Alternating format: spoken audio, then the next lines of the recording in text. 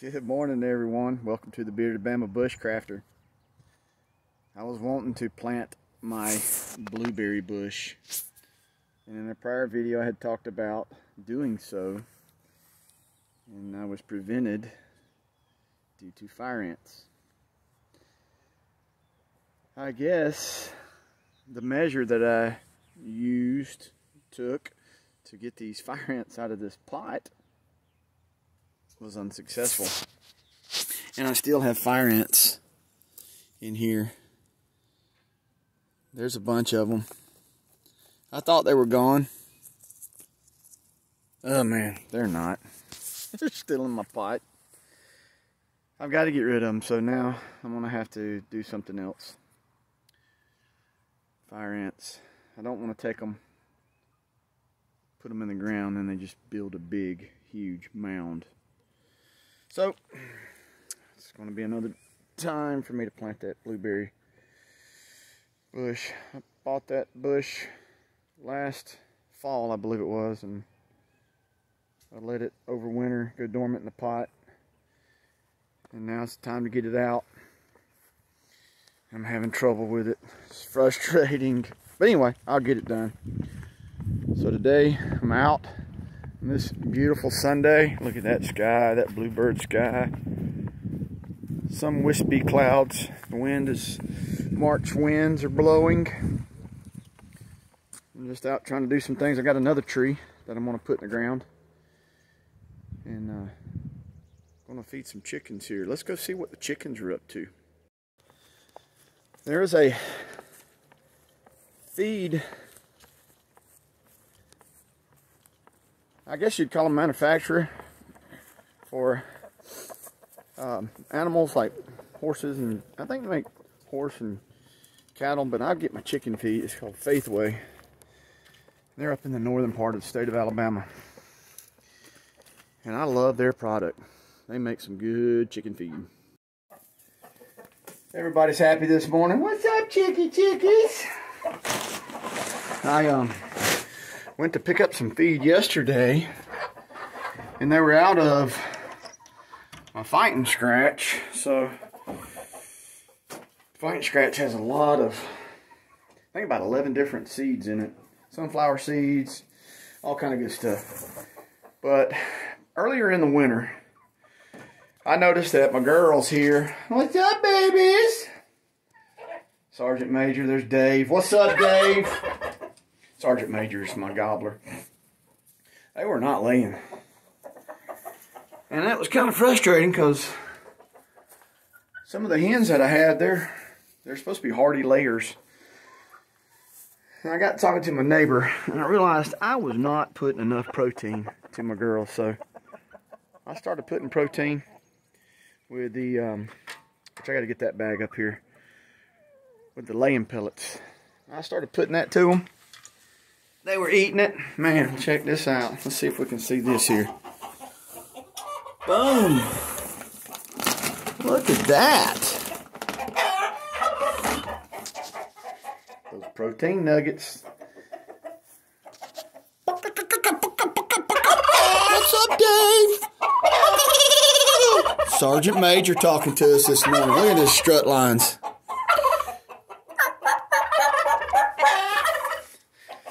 He's an Narragansett, which is an old breed, a heritage breed of domestic turkeys, which is raised with, I say raised, in their bloodline is the wild turkey. Man, those are some good turkeys. I had a bunch of them at one time. I had a coyote come through, and I didn't know what was going on. I knew something was going on because my hens were disappearing, and I had a bunch of turkey poults that hatched off, and so coyote was coming through, and he was making about a big circle about once a week. He'd stop off here and have him a turkey dinner. When I figured out what was going on, I set a little trap line. My neighbor was gracious enough to let me put some traps down on a little field that was below my house here, and it took me about a week, and I caught that joker. That coyote does not bother us anymore. what I like doing with my chicken feed is I mix it. This is the 22% laying pellets. Really helps them. Puts that protein to them. They sure are shiny. Legs looking good. Their eyes look good. And they're laying good.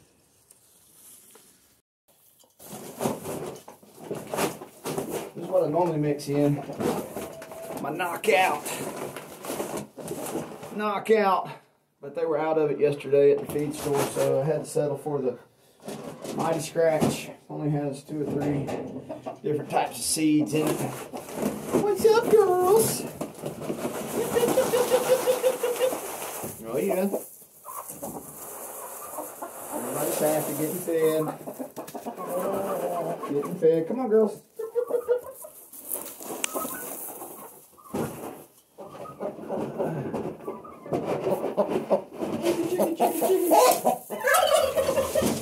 Come on. Come on.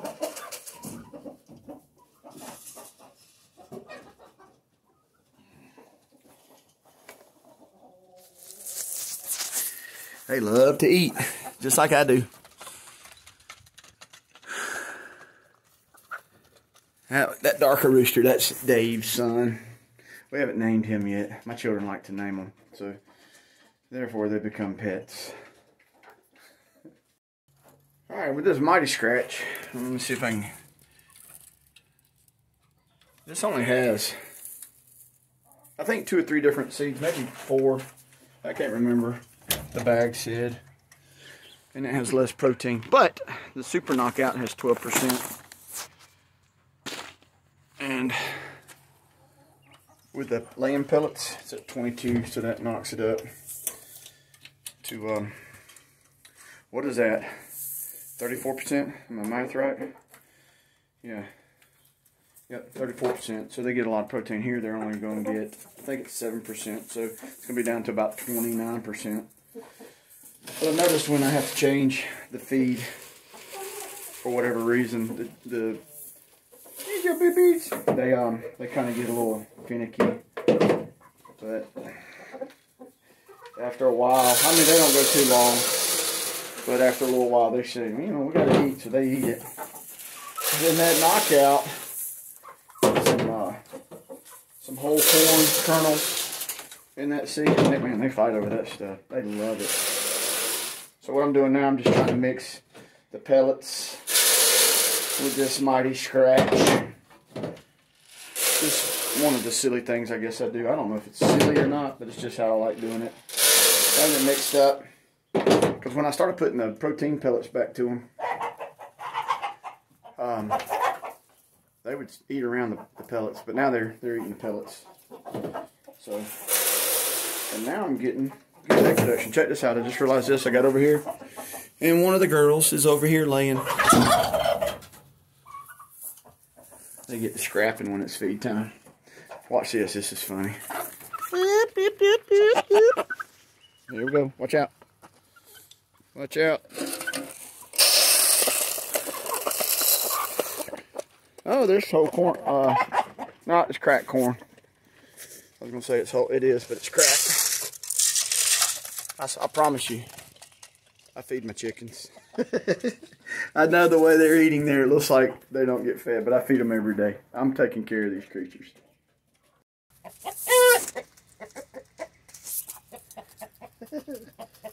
He's ready. He's like, feed me, Seymour. Feed me. Those are my blue Andalusians. Little bannies. This big white hen here, she hatched off. What's up, buddy? Come here. Oh, let's show you off. Look at him. Check him out. He's ready to get down and eat.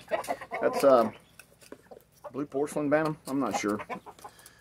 But my banny hen, she's laying too. But this hen right here, this big white one, something about white colored chickens with mixed colored chickens. They don't, them other chickens got to picking on her, so I wound up, they almost killed her actually, so I had to put her over here with the bantams. She's doing well now. She's got one eye scarred up.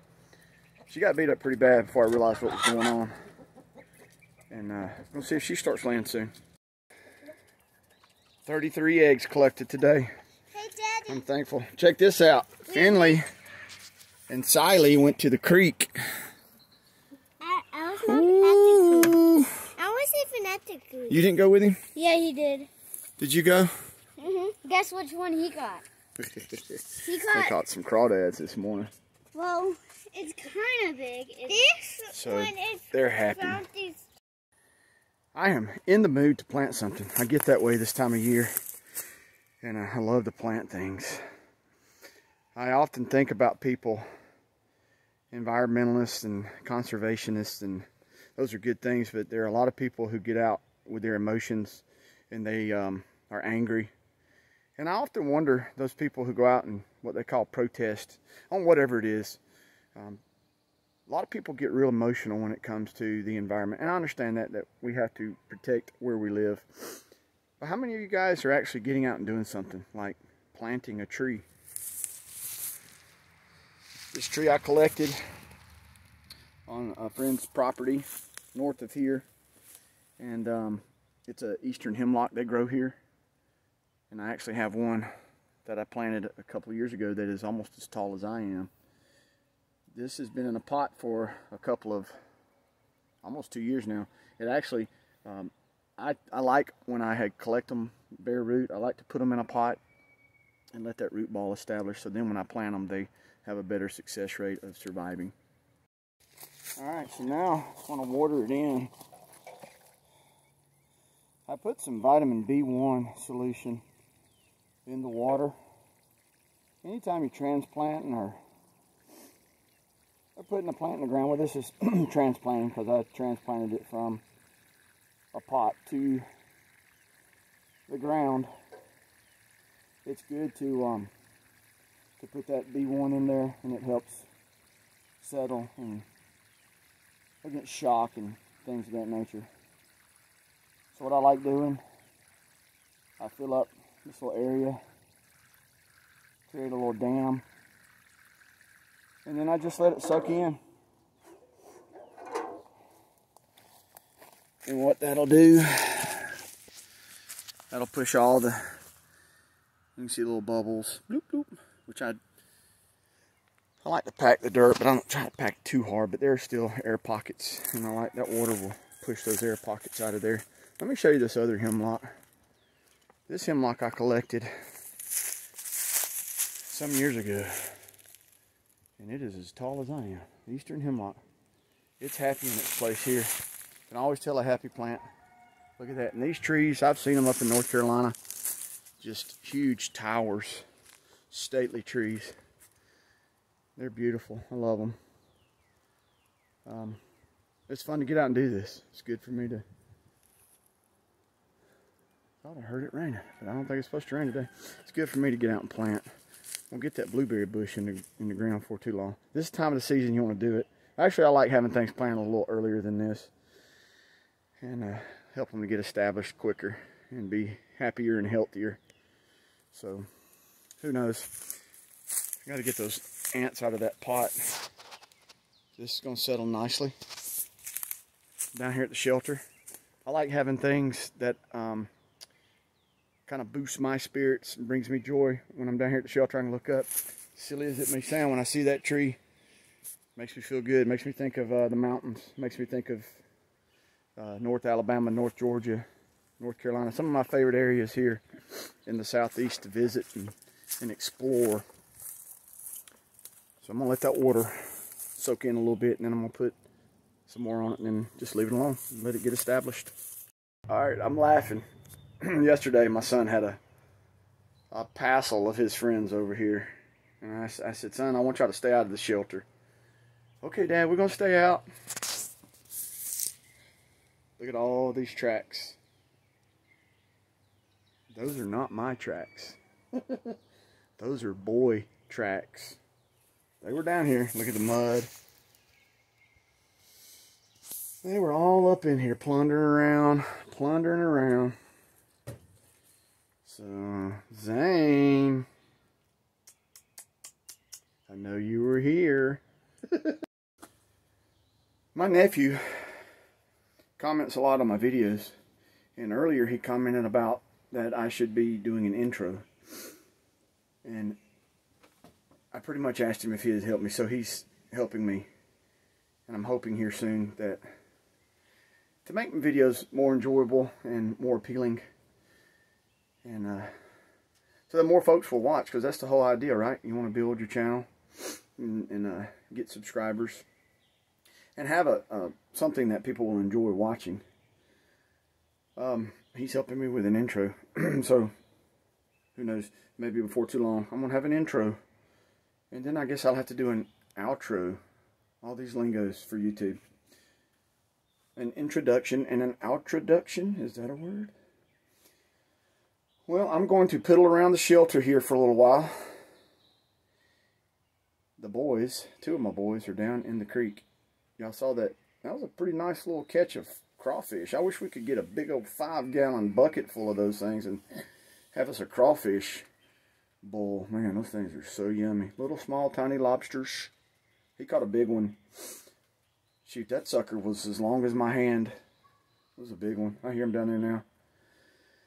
Alright guys, y'all get out. Don't sit around. Get out and do something.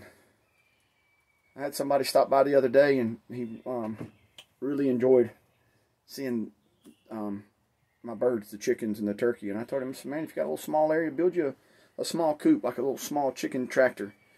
Get you 3 or 4 laying hens. You don't have to have a rooster if you want eggs. Or, man, something about chickens. I like sitting there watching them. Free entertainment. Wholesome entertainment. And they're fun to watch. They're fun to go and collect the eggs and just feed. I enjoy my chickens. Get out and plant a tree. Plant something. If you feel like you need to do something, there you go. Go plant a tree. I feel good. That brought me joy. Joy is a good thing. And I encourage you to do these things. Get out. Have some chickens. If you can't, sorry for you.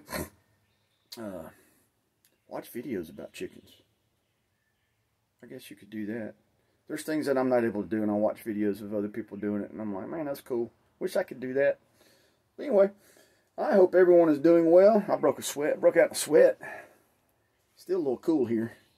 And it is raining just a little bit. Hopefully it's not raining where my wife and son are with their baseball tournament. I don't think it is. Just some light showers moving through. But get back to what I was saying. Hope everybody has a wonderful day. Hope you are enjoying your time. And thank you for following along, watching these videos. Hit that like button. If you're not subscribed, please go ahead and subscribe to my channel. I'm getting closer to that 150, and I'm going to do that giveaway of that bill hook machete. Looking forward to doing that. And then who knows what we're going to do after that. I'm in the process of some merchandise ideas. Yeah, I'm going to try to build this thing. I'm serious about this channel, and I'm learning every day. Every time I post a video or get out here and do something, I'm learning. And I think that's a good thing. If you stop learning, something's wrong. So anyway, I hope everybody, like I said, hope your day's wonderful. Take care, and we will see you on down the road.